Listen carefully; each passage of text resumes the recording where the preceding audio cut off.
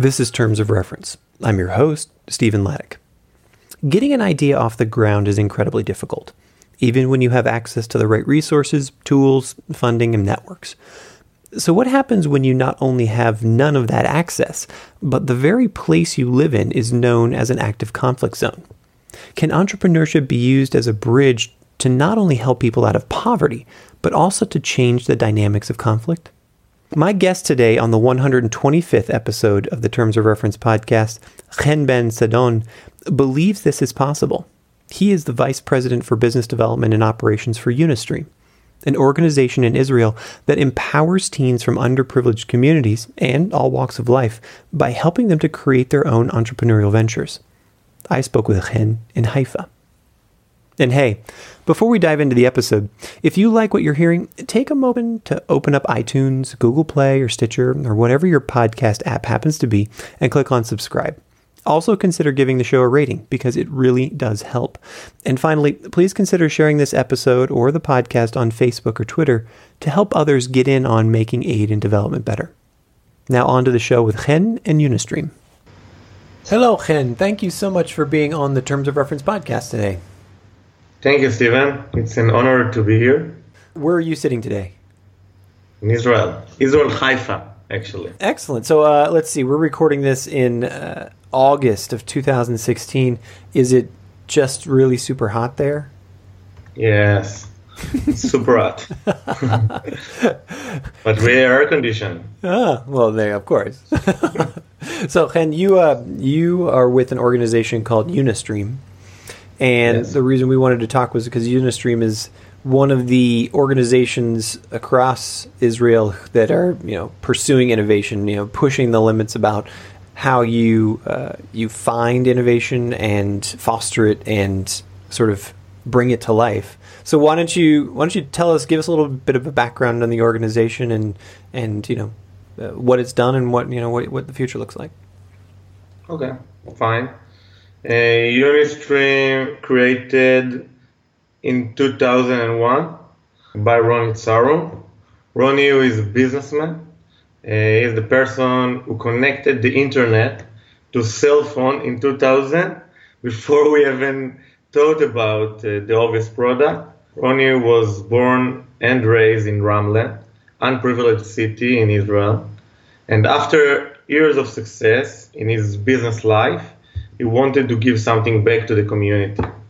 He built Unistream to empower teenagers in the business field, and in Unistream he supplied teenagers from unprivileged cities through all Israel with tools and experience needed in order to succeed. Let me stop you for 1 second. Define what an unprivileged city is. What does that mean? Unprivileged city is the periphery of Israel.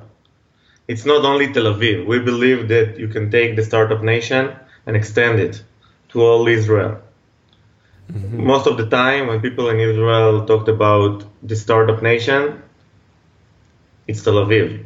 Oh, okay. All right. And we believe we can make innovation thinking and run startups in Sachnin, in Tzfat, in Elat, in every city in Israel that is not close to the center. So continue on. So you decided that he decided that he wanted to start this center and he wanted to have it all over Israel, and then what? Yes. So from 2001 until today, we have opened and continue to operate 13 centers through all Israel. We have 100 groups that are currently working on their startup. We have 900 alumni that deliver our message to the community, academic field, and workforce in Israel. And we have a strong community of 2,000 businessmen and businesswomen who volunteer their time and experience to help us to fulfill our vision. In 2013, we won the Presidential Volunteer Medal from Shimon Peres. And as you know, a few months ago, we won the Intercultural Innovation Award. It's very unique in Unistream. We work in diversity communities. So what we specially do, we operate three major programs. First is a junior MBA. It's a 3 years program that we operate in our centers, and which is similar to the academic MBA, but they have a practical methodology that they build their own startup. Every group of teenagers in the age of 15 to 18 run startups and produce products. And we have startup now. It's more practical. It's a 1-year program whereby schools and community centers hosted us. And we have Upstart, is an Elite Innovation Program for teenagers also. It's similar to Accelerator in the real world. But in all our 3 programs, we focus on 3 major topics. It's business and technology, leadership and responsibility, social responsibility and social impact.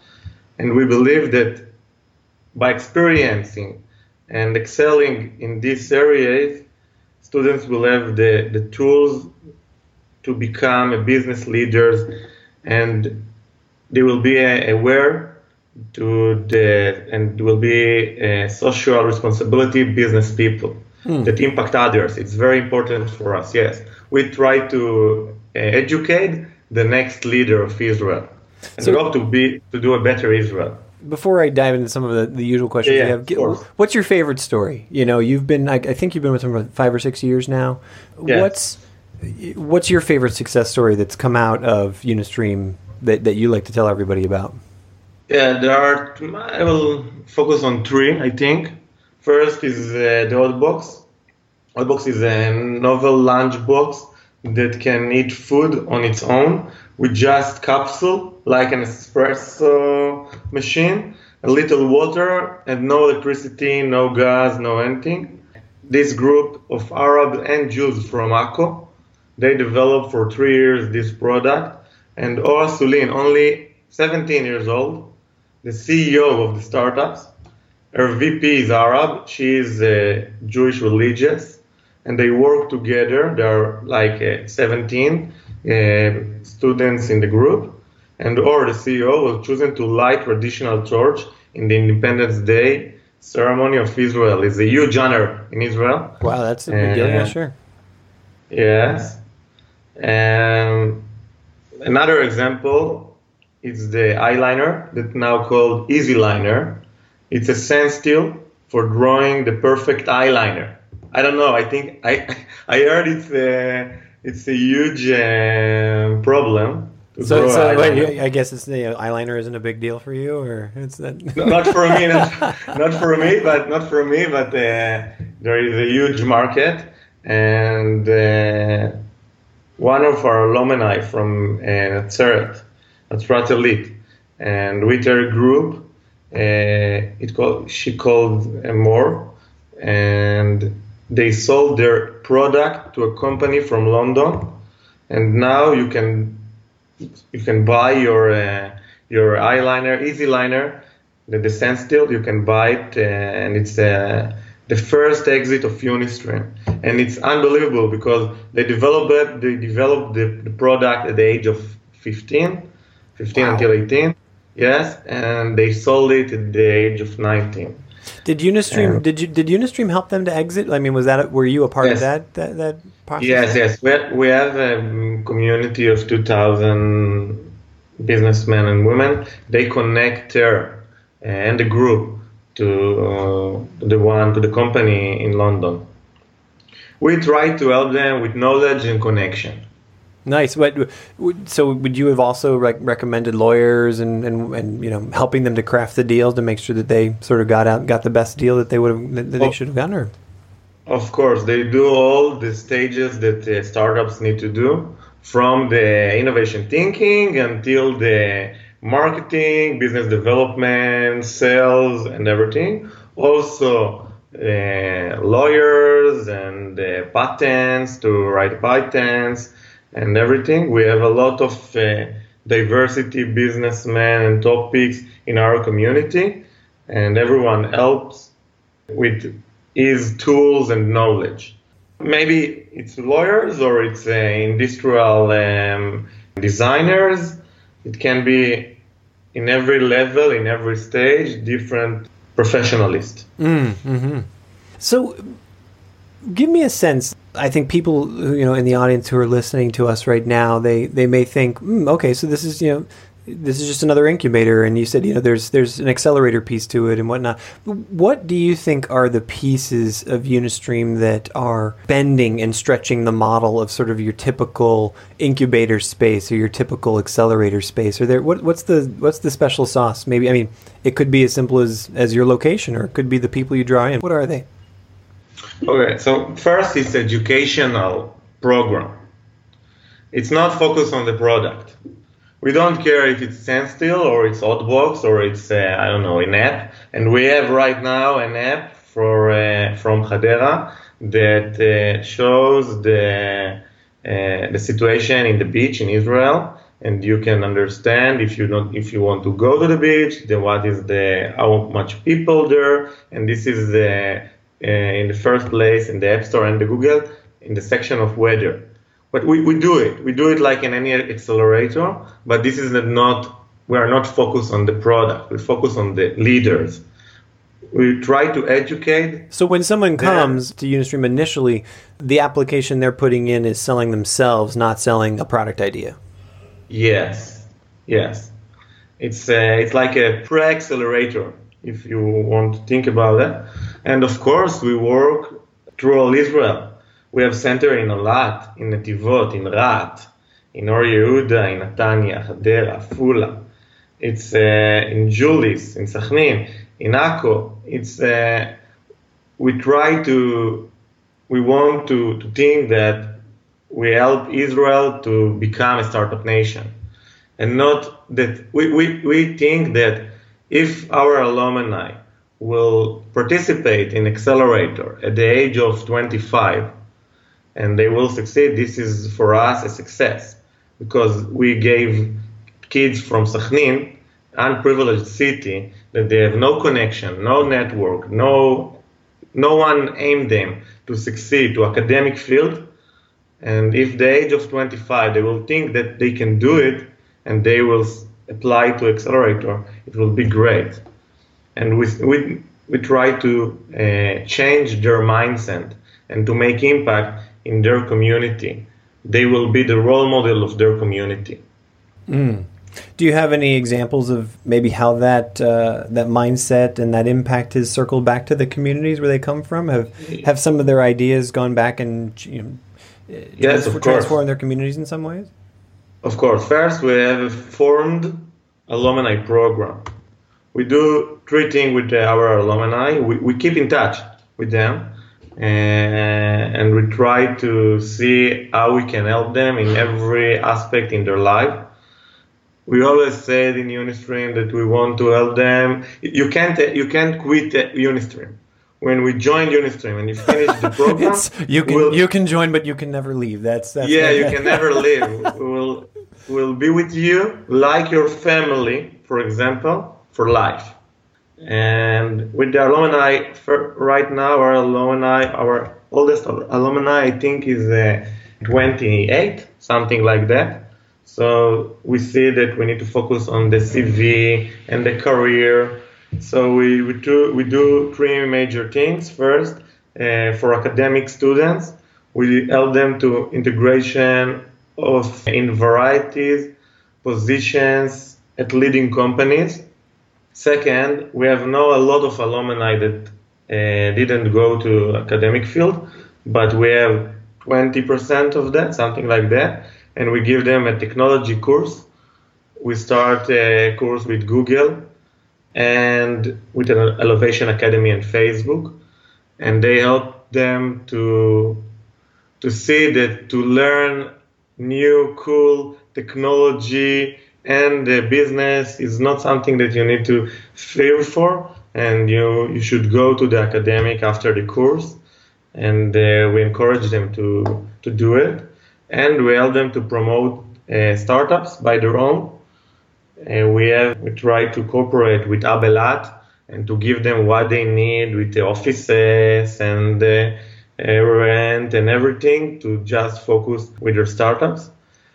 But we see it every day. We see our alumni that right now help in the centers after they work in a huge company in Israel. and they come to the centers and help to the kids to do it, present as a role models. And it's very important for us.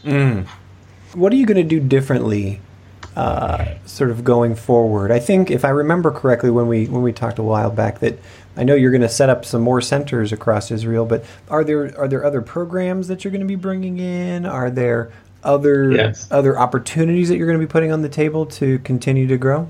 Tell me about those. Yes. First, we want to integrate the technology knowledge into our curriculum.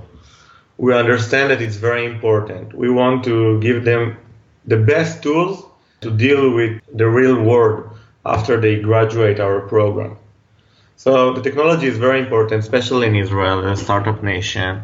We believe that every child needs to know how to code and how to produce a 3D model with the 3D printing.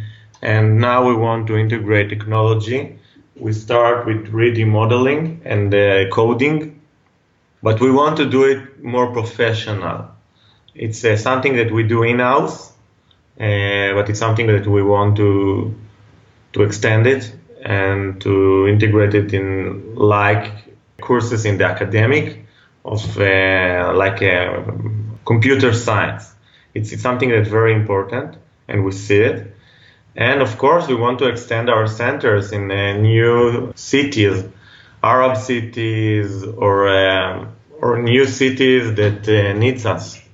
So, if you've been in this space for a while, and you've obviously looked at other accelerator programs, other incubator programs, are there other things, like you said, you're bringing in technology and the 3D printing and these types of things. Are there other ways that you've seen this particular industry or sector disrupted over the last couple of years? Maybe bringing your own technology, or are the kids who are coming into your program, are they a little more advanced? Are you behind the times, or anything like that? We try to think about that. We try to focus on the new technology that no one deal with, and we want to invest in this technology. I think in Israel right now, all the computer science is the most important skill that you can give to kids or teenagers or even alumni. I think computer science and business, of course, but we believe that you should be a businessman with a social responsibility, and maybe these skills of leadership, and understand that the leadership in Israel will become from the periphery and not from the center, and this is the way to change Israel. And if you work with Arabs at the age of 14, this is something, again, very important. Tell me about that aspect, because the elephant in the room for probably most of the people listening to our conversation right now is that, how do you facilitate the Arab-Jew relationship? And is it just you try to just sort of be blind during the application process and you just don't discuss it, or is it something that you tackle very specifically? No, we tackle it very specifically. Unistream is a democracy organization. We work in every city and diversity. We have all the communities in Israel are in Unistream, even Druze, Bedouin, Arab, Muslim, Christian, Jews, everyone. And it's something that's very important, because we believe that this is the way to change Israel. And it's something that we tackle, and every kids that apply understand it and emit for a few. Maybe if it's a center in Haifa, Akko, and Nazareth Elite, those centers, Arabs and Jews work together. But for example, if it's in Netivot, that there are not Arabs in the city, but they meet Arab teenagers in every peak events that we have almost once a month. So it's something that's very important for us. And as you know, Israel is a very complicated country in this issue. And we deal with this issue all the time. And of course, when there is war or terror attacks, it's much more difficult for us to work. But I think that the methodology of business is it's the methodology that wins for us, because I think that in business, diversity is an advantage. When we see it in our, for example, in Haifa, for example, it's a center that Jewish and Arabs work together. There are more innovation. They are more innovative because they think differently. But in business, the way they think differently is an advantage. I think this is why we excel to work with the diversity communities. How do you address or how do you cope with conflict or disagreements? Is that something that you teach the students as they're going through that they have internal coping mechanisms, or do you have a special mechanism for dealing with conflicts that might arise? Of course, we teach them in a business aspect, and then we try to reflect it to their lives. But first, we always focus in the business methodology. For example, I sign deal, how I deal with the customer. So we try to focus on the business, and after that, we try to reflect it to their lives, their group, and the challenges in their groups, the challenges in the startups, and the challenges in Israel. It's very important for us. Do you find does that trickle back, or do you find pressure from parents or other adult supervisors in their lives? Do you extend that far out as well? I don't think so. I can't remember a specific example. They are teenagers, so I think they understand. They understand. Mm-hmm. They understand. They have the feeling what is right to say and what not. I think. So they understand, and they live in the city. So they live with the Arabs and Jews. They live in Israel. They understand the situation, but we try to expose them. And we have, for example, meetings with multicultural meetings. For example, everyone need to tell about something cultural, and we expose them to the multicultural in a good way, I think. Maybe with that, it's something that when we do it in the age of 14, maybe it's not an issue at the age of 18. And we see it. For example, at the end of the first year, they need to choose a CEO to the company. And we see that, for example, Jewish choose Arab CEO, or Arab choose a Jewish CEO. And it's unbelievable in the matter of Israel. For example, I can see right now in Israel that Jewish choose Arab prime minister. Sure. Mm-hmm. Yeah. But we believe in with Unistream, it's not an issue. I choose the person that fit to lead me.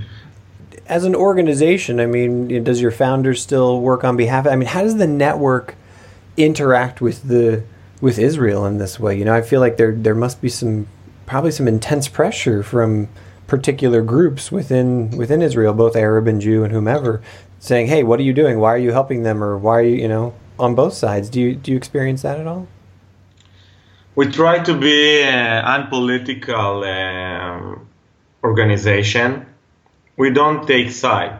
We don't want to take side. We believe that by development and foster teenagers, Arab and Jews, by business methodology, we can create the tomorrow's leaders.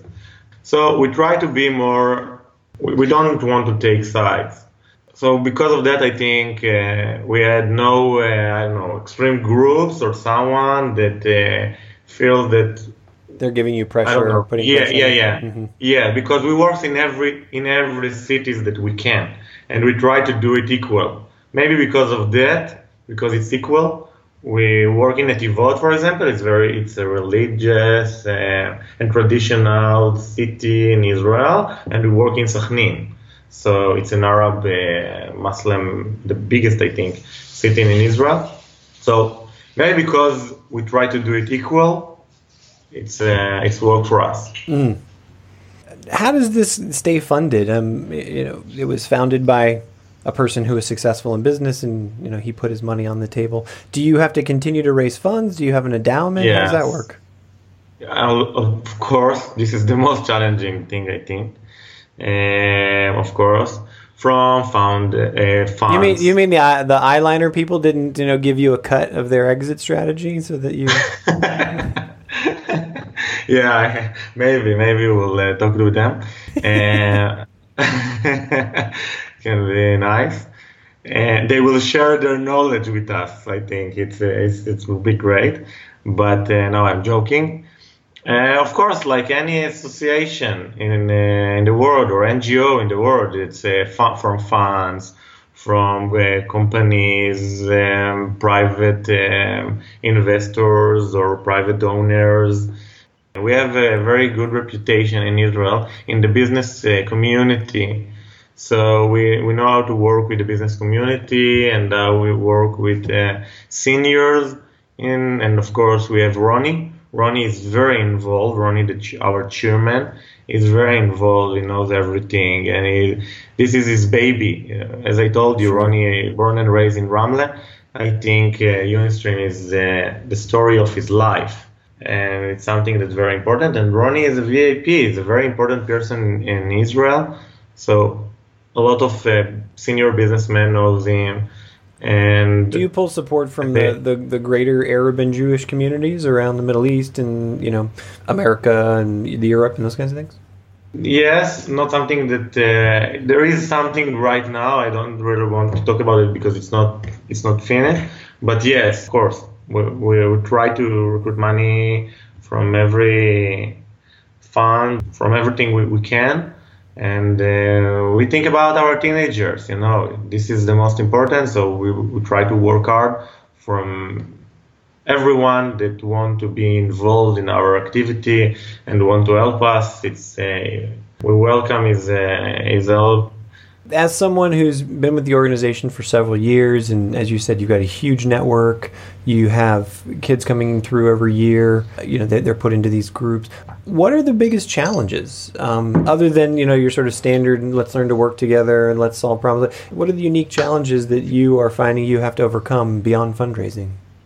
I will say two major challenges. First is in-house challenge. I think is the operate. To operate the program is through all Israel. It's not like an incubator or an accelerator that they come to you in. For example, if you have an accelerator in the Silicon Valley, most of the startups will come to you and they work in your open space.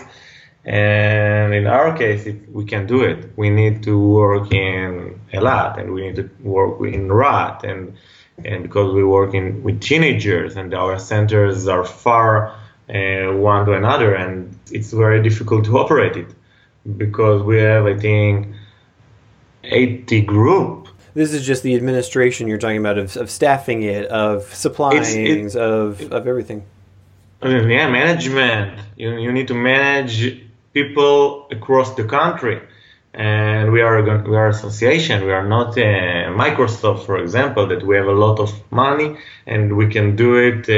So it's very challenging to do it, and you want to, and this is number one. And the second challenge in-house is that program. We believe that the innovation program must be updated every year because we want to be in the cutting edge technology, cutting edge knowledge, cutting edge academic business fields, cutting edge studies, and everything. And it's very difficult to implement it because every city has a different manager and different agenda and different style and different way of thinking, and every city is different and every center is different. And it's all the time we need to put a lot of effort to implement our new methodology and and it's not easy because most of our center managers are not from expertise, are not from the business field. It's for education or some of them from business, but most of them are not. So it's very difficult to implement it because we need a special magicians manager centers because they need to know how to work with teenagers. They need to know how to work with technology, business, how to operate center, to manage all the budget. It's not easy to be a center manager in Unistream. Yeah, it does sound like a magician job. What about the external pressures you're talking about? The external, I think that in Israel, the startup nation is right now there are a lot of programs and a lot of accelerators and incubators. It's something that is, I think, something with the world of startups is, I don't know. It's not. It's everyone is a startup in Israel. It's something that that most of the people know what to do. Yeah, everyone's a startup, so no one's a startup, right? Yes, it's something that. So and right now in Israel, there is no respect for education. I don't know if it's not respect, but people want to see results. So is this do you see like a dropout culture coming in where people are sort of, I don't need to go to school. I'm just gonna make the next product. Yes, and maybe not school. I don't need to learn. I know how to do it. I can read it online, and you see a lot of people fail. And we try to teach our kids, our teenagers, that it's entrepreneurship way of thinking. It's a positive thinking. It's the way to. It's not matter if you fail with these specific startups. It's what you do the next time, how you become a better businessman. And I think that most of the programs in Israel are very attractive, but they focus in the results. And sometimes we have difficulties to recruit our students because they see that, okay, I want money from, okay, after the 3 years I will have $1 million sure. with the startups that I will get. Okay, let's talk about it, but it's not going to happen. But we want that you will become the future leader. And I think that it's more difficult. And of course the mentors in Israel, because there are a lot of programs. We work hard with our community that sometimes involve in other accelerators or program for adults. We are very unique, I think, in Israel in that we focus in teenagers. Most of I think 99% of the programs in Israel are for adults. But our mentors, for example, spend time in their incubators, so they obviously don't want to go drive to Rat or to Elat because they have other activity in Tel Aviv. So we need to convince them that it's more important. Yeah, it's more important to drive to Akko than to help someone from Tel Aviv. So, Hen, I have two questions that I always ask everybody at the end of every interview. And the first one is, who do you pay attention to? What blogs do you read? What podcasts do you listen to, other than this one, of course? What movements or trends do you pay attention to keep yourself fresh or to help Unistream stay fresh? Of course, all the economic, magazine in Israel and the US. Most of them I try to be updated. There are some news magazine online magazine, very nice and very friendly in Israel called Geek Time. They have an English. Nice. Yeah, are you familiar with that? I'm not, but I just like Geek Time, right? I mean, I'm a super geek. Yes, so. he's one. Yeah, the founders are one of our mentors, and it's very friendly. It's very friendly and nice, and you can be updated with all what happened in the startups community in Israel. And they have an English section, so you can also follow them. I think it'd be nice. Nice. My last question is there a particular innovation outside of the Unistream universe? It could be maybe somebody who graduated or something that's helping people out there, right, in development or humanitarian aid. Is there something that you geek out on that you think is super cool? Okay, beside Unistream? Yeah, something besides Unistream. No, I have only Unistream. Only Unistream. I don't know other fields or aspects. I work 24/7. I see you need to hear it. No, I'm joking. I think that maybe in the UN, when we were in the UN capacity building, and of course you lectured us, I met 9 amazing people that has an amazing associations or startups, we can say. I think that Safe City, that the one that we met and you also interviewed, I think it's powerful. It's impact me. I think the way that to use technology for social goals, I think is the best, and it's something very interesting. We have a lot in Israel that try to combine social and technology. I think it's for me, it's very interesting. Hen, thank you so much for being on the show today. I really appreciate your time. Thank you very much. You've been listening to the Terms of Reference podcast from aidpreneur.com. Subscribe to us on iTunes.